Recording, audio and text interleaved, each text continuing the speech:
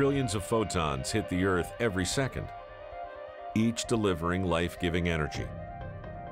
But for the unimaginable number who pass us by, the journey is far from over.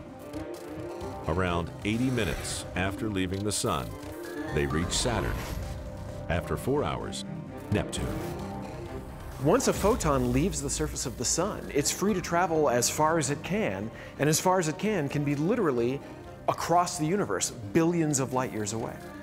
They shoot past the outer reaches of our solar system in just 18 hours. Here, the Sun is a dim speck in the distance, but the photons keep on going, out into deep space. In 1,200 years, some of the photons reach the red dwarf star system, Kepler-62, a solar system with potentially habitable Earth-like planets.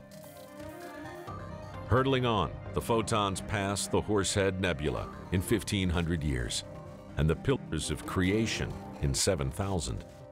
At these distances, the light from our star is too small to be seen with the naked eye, but it would be visible with a powerful telescope. And with the biggest telescopes that we can create here on Earth or in space, we can actually see the light from stars at the other end of the universe, over 10 billion light years away. And so the light from our Sun is traveling across the universe.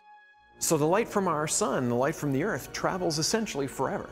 The next time you're out under a clear sky and you look up, you might want to wave because somebody out there might be able to see you and wave back.